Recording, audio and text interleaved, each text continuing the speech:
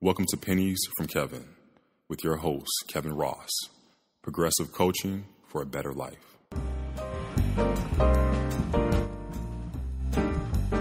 Welcome to the Pennies from Kevin podcast. I'm your host, Kevin Ross, and today's episode, Pent Up AF, question mark. Now, I know you think you know what that means, but actually you don't. It's pent up, angry, and frustrated, not pent up as bleep. The theory is that you feel it or you feel it. Talking about your frustrations. Many times we're told to forgive the people who have done us wrong. And that makes sense to many of us, but it actually doesn't make sense to your well-being when you think about it. Now, I'm not saying that you shouldn't forgive people when they've done you wrong, but consider that there is a very good chance they don't even know they've done you wrong, or they've forgotten about it, or even worse, they don't even care. So who is really at a greater loss? You. You are the person that you should forgive. And there are only two ways to put an end to the situation. Address the other party or address yourself. Sure, people do get it right when they say forgiveness is not for the other person, it's for you. But then they get it completely wrong in the way they do it. We're not wired to walk away from unfinished emotional business. We think we are, but we're not. Since you are the one who keeps thinking about the situation, then forgiveness is only for you. So why are you not forgiving yourself? Because you didn't or were not able to defend or stand up for yourself in the situation. Therefore, the other person or people got to walk away from it, but you got to carry the load back and pay the price for it. So the next time you feel your anger or frustration or anxiety coming to the surface over the situation, stop whatever you're doing, even if it's driving down the street. Now, of course, I'm saying pull over to the side of the road and allow yourself at least 20 minutes to feel the feeling. Let it come to the surface and let it pass, and it will pass.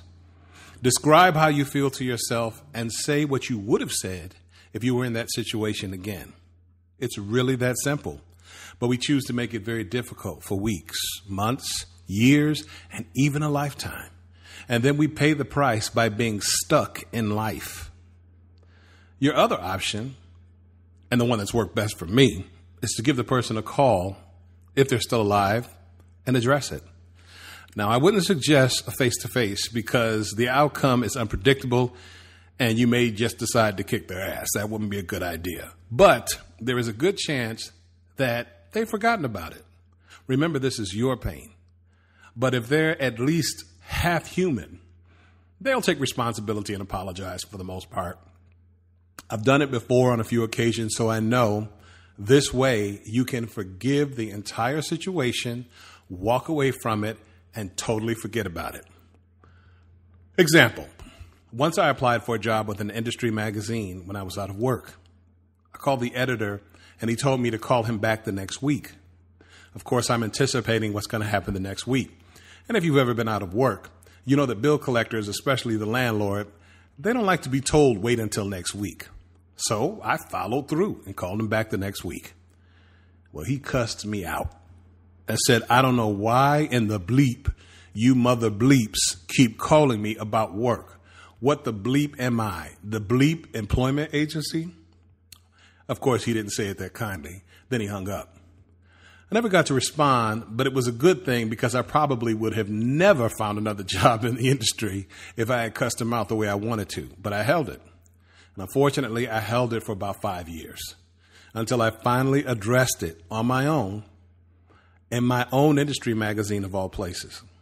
I wanted to be transparent, but it didn't always come across that way. And at times, people didn't understand it. It came across like I was being the bully, and truth be told, looking back, they were right. I had the power that I lacked in the situation, and I used my newfound power to do what he had done to me. But it made me look like the bad guy. At any rate, he reached out to me and apologized after I wrote the story, and I found out later he had cancer at the time, and he said he honestly didn't remember the situation, but he was very sorry that he went off on me like that. Now I realized that I had actually interpreted the situation wrong. So you never know what people are going through. And a lot of times we think it's about us and it has nothing to do with us. but we still deserve common respect. After the call, I never gave it another thought. It was resolved in that moment, and I never thought about it again until now, at which I'm using this as a reference, of course. The business was complete, and I have no ill will towards him anymore. We push our feelings down because we don't want to feel angry, betrayed, rejected, frustrated, or slighted. Moreover, if you continue to stop feeling, then you're going to start filling. What do I mean when I say filling? I mean you're going to continue to find ways to push those feelings down temporarily because you don't want to think about it, and all you're doing is giving it a nap because it's going to keep waking up until you finally put it to sleep. I'm not talking about the person. I'm talking about the anger, the frustration, the anxiety, whatever they did wrong. I'm talking about the feeling associated with your pain. So if you want to kill the feeling for good, you have to come face to face with the situation once and for all. That's either giving them a phone call or allowing yourself to feel it completely. It is holding you back from living, and it's affecting your well-being. You're stuck. You're letting the joy of life pass you by. You can spend 30 years going to a therapist and complaining or eliminating your friends one by one because you're complaining too much and being weighty, talking about the same pain over and over and over. You know, you can finally take the smelly garbage out and put it on the curb for the garbage man to pick up, or you can leave it in your house. When you ignore garbage, it stinks after a while, and you don't even smell it anymore, but everyone else does, and it drives them away. If it's not garbage, then it's going to come back to haunt you in another way.